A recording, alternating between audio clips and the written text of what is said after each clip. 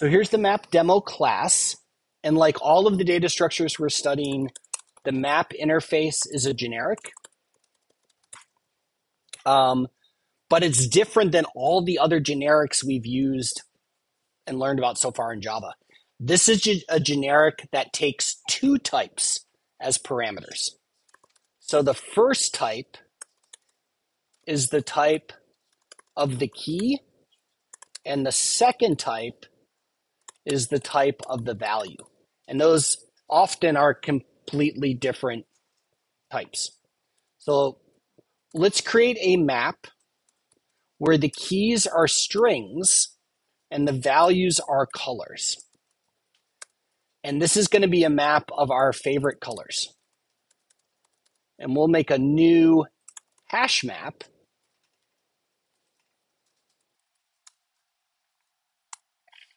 because we want it to be really fast. So the first parameter is the type of the key. The second parameter is the type of the value.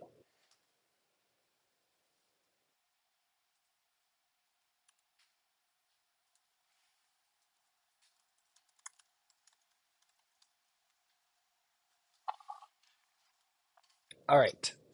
So let's figure out some favorite colors. So we're going to use the put method.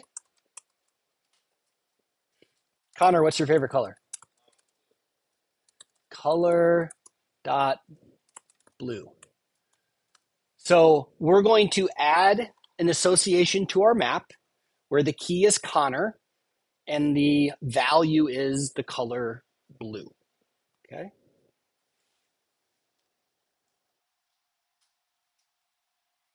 Let's do some more. Angela, what's your favorite color?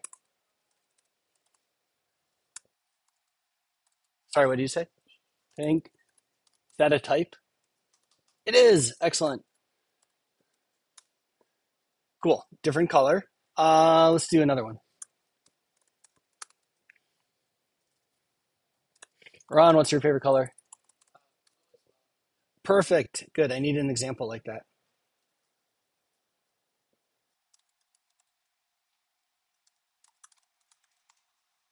So let's add a comment above this, just reminding ourselves that two different keys can have the same value. So it's okay that Connor and Rohan have the same favorite color. Our map can support that. Yeah.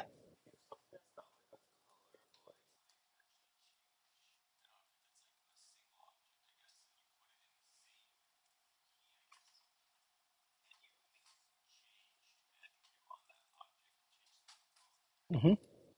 Absolutely. Because we're storing references to these objects. We're not like cloning them or anything. Yeah, it's immutable, right?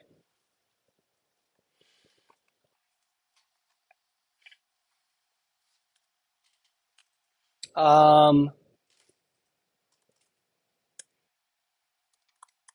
right, Angela, let's change your favorite color. What's your new favorite color? Yellow, excellent. Because we need an example of that too. All right, so we're going to say here, but the same key cannot have two different values. This code changes the value for the key Angela.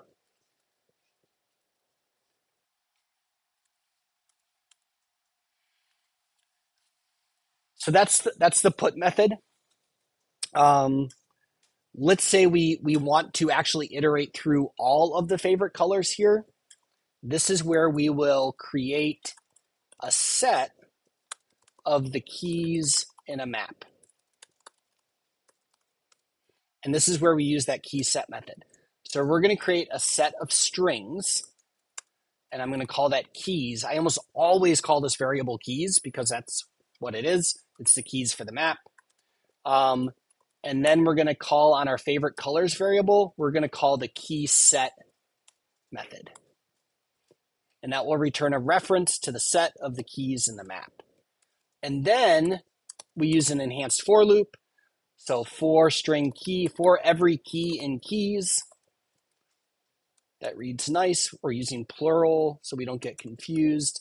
I'm just going to print out both the key and the corresponding value. So system.out.println. So I'm going to print the key, and then I'm going to concatenate that with, in parentheses, I'm going to print out, because this is interesting, the key's hash code.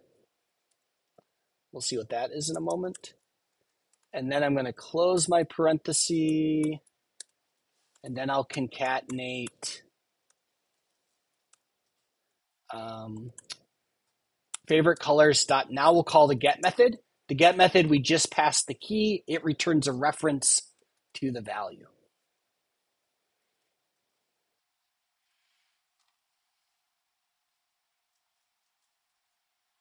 I messed something up here. Oh, this is concatenation. We are not in Python. All right, so the key concatenated with an open parenthesis, concatenated with the key's hash code, concatenated with a close parenthesis and a colon, concatenated with the value returned by calling get on the map and specifying the key. That should do it.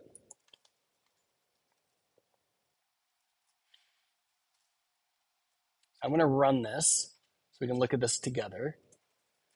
So you'll see here are the three keys in our map. This number next to them is their hash code. And then here are the values, which are the corresponding favorite colors. I wanted to print out the hash codes just to illustrate to you that they are dramatically different numbers.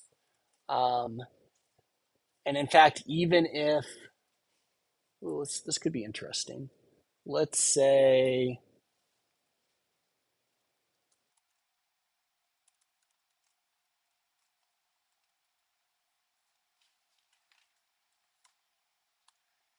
I just change a name by a single letter, by just one next letter.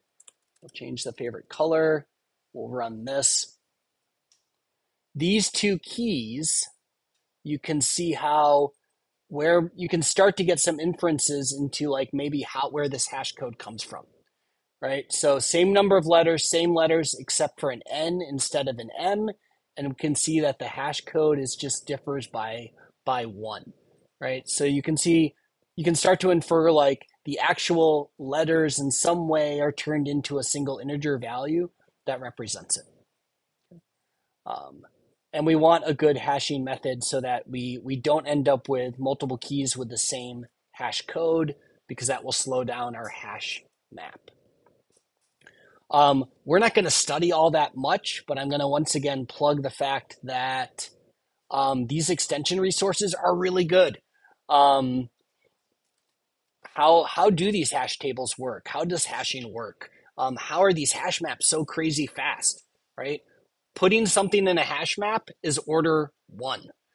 Looking up something in a hash map is order 1.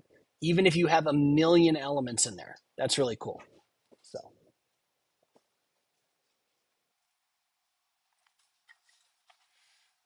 all right. Questions about hash maps?